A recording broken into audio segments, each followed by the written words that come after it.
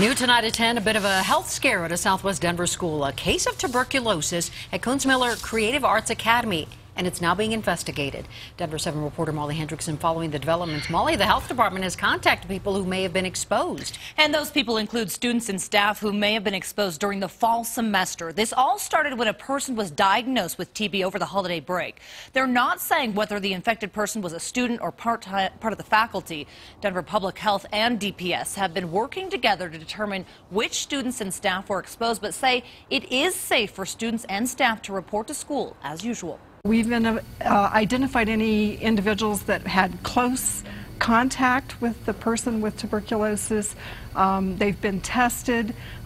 Denver Health has a really strong protocol about how to handle cases like this, and so we feel really confident that done a good job to make sure that everyone is healthy and can continue to be healthy. Tuberculosis is an airborne disease, but even if you're exposed, contracting it is still difficult. You must be around someone for an extended period of time while they're exhibiting symptoms such as a cough, fever, or night sweats. And even then, many people who are exposed never get sick.